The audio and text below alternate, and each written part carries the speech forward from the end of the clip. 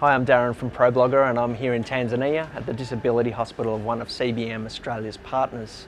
And we spent some time today in one of the fistula wards here where we saw a lot of women and we talked to a few about their stories.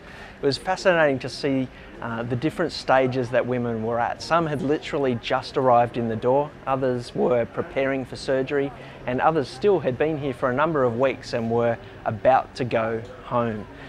It was fascinating to hear their stories and some of the recurring themes. Many of the women, again, socially isolated themselves or were treated badly by other people. One of the women that we caught up with was Hadija.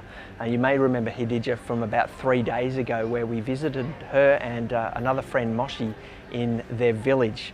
Hadija has been living with fistula for 30 years. She never knew that there was a treatment. And it was great to see her actually arrive here at the hospital today. She was a little nervous, as you'd expect, but she was also really excited, and she told me that she was anticipating her surgery and what that would mean for her.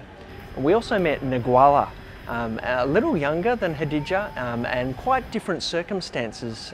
Whilst Hadija has been living with fistula for 30 years, Ngwala has been living with it for 2 months.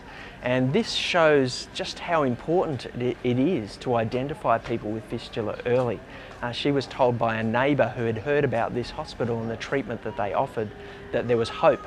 And so she immediately began to get into action to get here. Her and her husband got her here quite quickly. And as a result, she doesn't have to live with fistula for 30 years as Hadija did. These are just 2 of many stories that are happening here in this hospital. We'll share more in the coming days, but I hope that you found hearing a little bit more about this condition and the women and the stories to be as meaningful as I have.